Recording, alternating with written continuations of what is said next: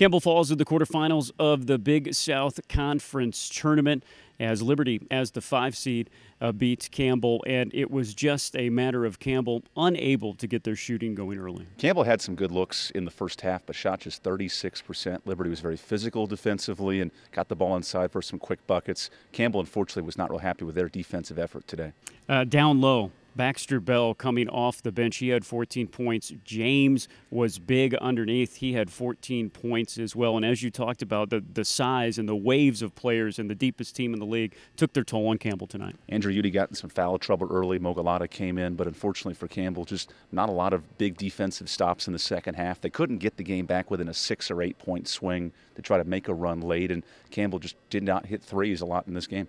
Just not Campbell's night. They finish this part of the season 16-15, of course, with a winning overall record, eligible for some postseason tournaments. So we'll wait around and see if Campbell gets in a postseason tournament. We'll know in a couple of Sundays. Until then, all the stuff for you at GoCambles.com. For Evan, I'm Chris, saying so long.